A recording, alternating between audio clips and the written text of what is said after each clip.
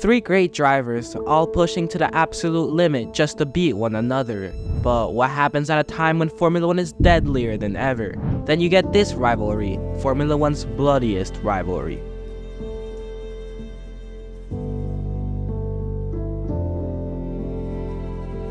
This story starts with Mike Hawthorn, a tall and blonde racer known for his charisma and cheerful nature.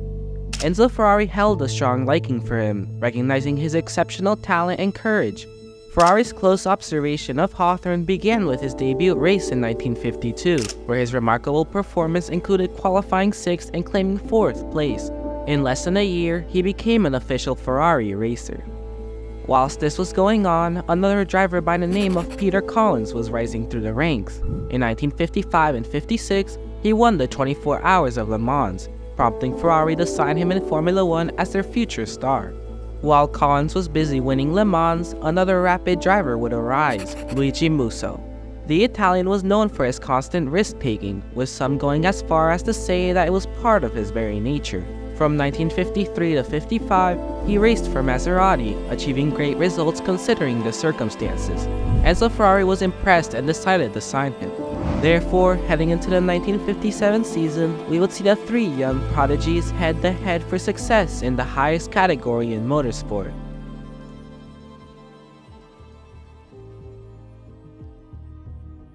But there was a huge conflict. Collins and Hawthorn had made a deal where both of them split the earnings equally if they won, whilst Musso was not in this agreement. This made him feel betrayed and infuriated, meaning inside the Ferrari team, it was Collins and Hawthorn versus Musso.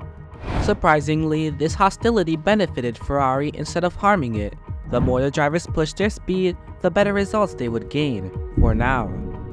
Collins managed a third-place outcome in the German Grand Prix, but for the most part, the team faced challenges throughout the season due to the excess weight and lack of power. Hawthorn also had a mediocre season with little podiums and a couple of point finishes. Meanwhile, Musso performed better, finishing third overall with 2 podiums. Ferrari possessed numerous admirable traits, but being emotional sensitive was not one of them. They worked for Ferrari during a risky period, made even more challenging by Ferrari's blunt approach to his drivers. While this was a benefit at first, they would later see it was far from good. Heading into the 1958 season, this is where things get really interesting. That season, Ferrari developed quite a fast car, capable of competing for the title, and we would see the Vanwell team also develop a speedy car with legendary drivers like Stirling Moss, Tony Brooks, and Stuart Lewis Evans behind the wheel. Therefore, each of the drivers had intense competition that season, and they were ready to claim the ultimate crown of motorsports. In the first qualifying session, Hawthorn and Collins were separated by less than a tenth of a second. Meanwhile, Musso qualified 5th, a couple of positions behind. Before the lights even went out, Peter Collins already had a car failure, but when the lights did go out, Mike Hawthorn quickly took the lead. After the Ferrari's pit, Moss was winning, followed by Hawthorn and Musso. He led the rest of the race, taking the win, but barely ahead of Musso, with Hawthorn behind him. As they headed into round 2 at Monaco, Luigi Musso would once again beat them both, but then lost the race by a considerable margin. Mike Hawthorn would also suffer a mechanical failure early on, putting an end to his race. The following race in the Netherlands would be difficult for them. Hawthorn would finish 5th with Luigi Musso in 7th. Peter Collins retired early from a gearbox failure, putting him at a higher disadvantage. At this point in time, it seemed like Musso was going to be the one to win the World Championship. He was only 5 points behind Stirling Moss for the title, whilst Hawthorn was in 5th with only 7 points and Collins with 4. Skipping the Indy 500, the next race would be Hawthorn's comeback, as he drove a solid race and claimed 2nd place behind Tony Brooks. Collins would suffer from overheating and Musso had an accident which saw his retirement. It was very noticeable that the rivalry was Musso against Hawthorn and Collins, as they would constantly work together whilst leaving Musso by himself with no support.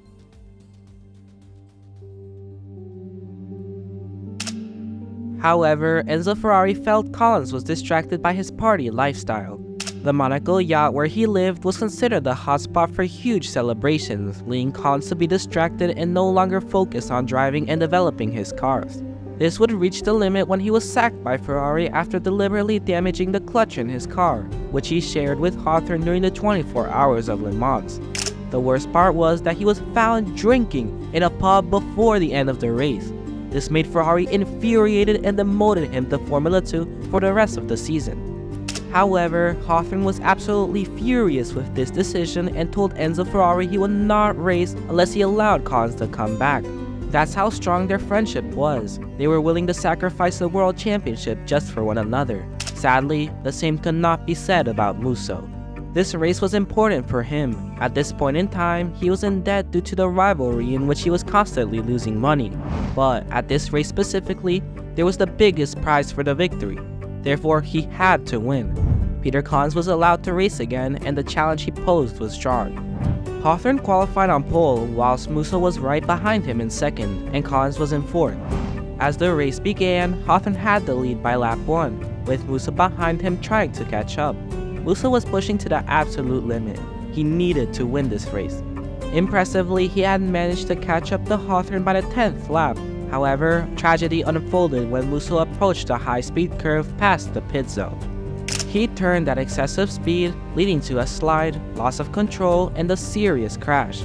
His car hit a ditch and flipped, sustaining severe injuries as he was transported to the hospital for treatment. Sadly, he passed away later that day. It was a terrible day for Formula 1, but not for the rivals. Hawthorn and Collins didn't seem to care, laughing and playing a game of football with an empty beer can following the fatality. This is how ugly the rivalry had become. Not even the life of a fellow racer mattered.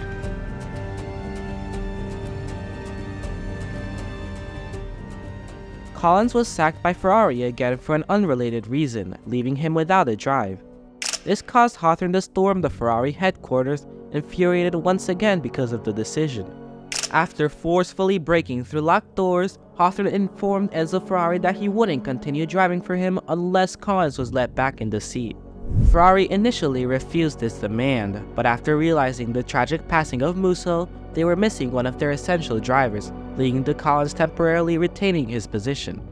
At this point in the season, Moss and Hawthorn were tied in the standings, with Collins all the way down in 10th place. He needed to put in a great performance if he wanted any chance of winning the title, and heading into Great Britain, his home race, expectations were high. To say he delivered on his expectations though, would be a huge understatement. He would have a bad start by qualifying poorly in 6th place, with teammate Hawthorn qualifying in front of him in 4th. However, when the lights went out, Collins would push to the absolute limit, harder than he had ever done previously. Before he knew it, he was in 2nd place behind Moss. After a remarkable drive, he moved up to 1st place, gaining time on the others. When he crossed the line, he had finished over 24 seconds ahead of Hawthorn, putting in one of the greatest drives in Formula 1 history. He got enough points to once again be in contention, now at the 3rd spot in the title fight. Nevertheless, he still had to perform in the next races, as his time was running out with only 4 rounds remaining to finish catching up. The next round, however, would be a track known as the Green Hell. It was time for the Nürburgring, Formula 1's deadliest track. Collins started in 4th that weekend, with Hawthorn in pole position followed by Moss and Brooks. During the race, he was engaged in a very close fight with Hawthorn for the lead of the race. He was on the edge once again, taking every corner in the most dangerous ways, carrying his Ferrari to its limits. However, this time he wouldn't be so lucky. While entering one of the most dangerous parts of the track, he went with excessive speed, taking the most risky line. Unfortunately, his risk wouldn't pay off, as his Ferrari went off track as it couldn't navigate the turn properly, ending up in a ditch. The car then spiraled out of control, flipped in the air, and landed upside down. In the process, Collins was ejected from the vehicle and collided with a tree, resulting in severe head injuries. Despite receiving medical attention, Collins passed away later that afternoon in a hospital. 2 of the 3 racers had just passed away. While at first it seemed good that the drivers took risks and pushed themselves, it quickly went overboard and caused tragedies. Hawthorn and Enzo Ferrari were in despair following the accidents, so much so that Hawthorn vowed to win the title for him. He would end up fulfilling his promise, as he claimed the championship by 1 point following an intense rivalry with Sterling Moss. After winning, he decided to retire from racing as the painful memory of his friend was too much for him. However, this is not the end of the story.